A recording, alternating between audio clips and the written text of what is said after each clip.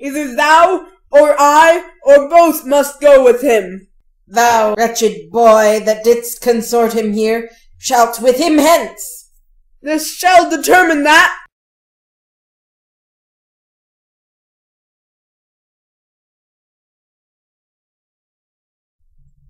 Romeo, away, be gone! The citizens are up, and Tybalt slain. Stand not amazed, the prince will doom thee death if thou art taken. Hence, be gone, away! Oh, I am fortune's fool. Why dost thou stay? Which way ran he that killed Mercutio? Tybalt, that murderer, which way ran he? There lies that Tybalt. Up, sir, go with me, I charge thee in the prince's name, obey. Where are the vile beginners of this fray? O noble prince, I can discover all the unlucky manage of this fatal brawl.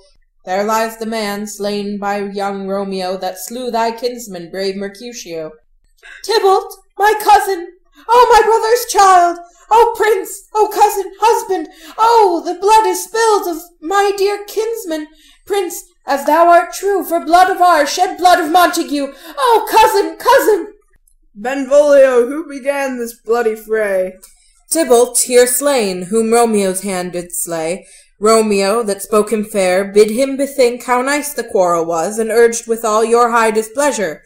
All this uttered with gentle breath, calm look, knees humbly bowed, could not take truce with the unruly spleen of Tybalt, deaf to peace, but that he tilts with piercing steel at bold Mercutio's breast, who, all is hot, turns deadly point to point, and with a martial scorn, with one hand beats cold death aside, and with the other sends it back to Tybalt, whose dexterity retorts it. Romeo, he cries aloud, "Hold, friends, friends, part!" And swifter than his tongue, his agile arm beats down their fatal points, and twixt them rushes, underneath whose arm an envious thrust from Tybalt hit the life of stout Mercutio, and then Tybalt fled. But by and by comes back to Romeo, who had but newly entertained revenge, and to't they go like lightning, for ere I could draw to part them was stout Tybalt slain, and as he fell did Romeo turn and fly. This is the truth, or let Benvolio die. He is a kinsman to the Montague.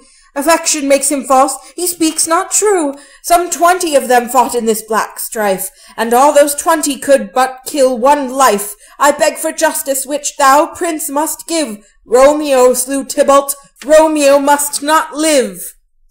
Romeo slew him, he slew Mercutio. Who now the price of this dear blood doth owe? Not Romeo, prince, he was Mercutio's friend. His fault concludes but what the law should end, the life of Tybalt. And for that offence immediately we do exile him hence. I have an interest in your hate's proceeding, my blood for your rude brawls doth lie a-bleeding, and I'll immerse you with so strong a fine that you shall all repent the loss of mine.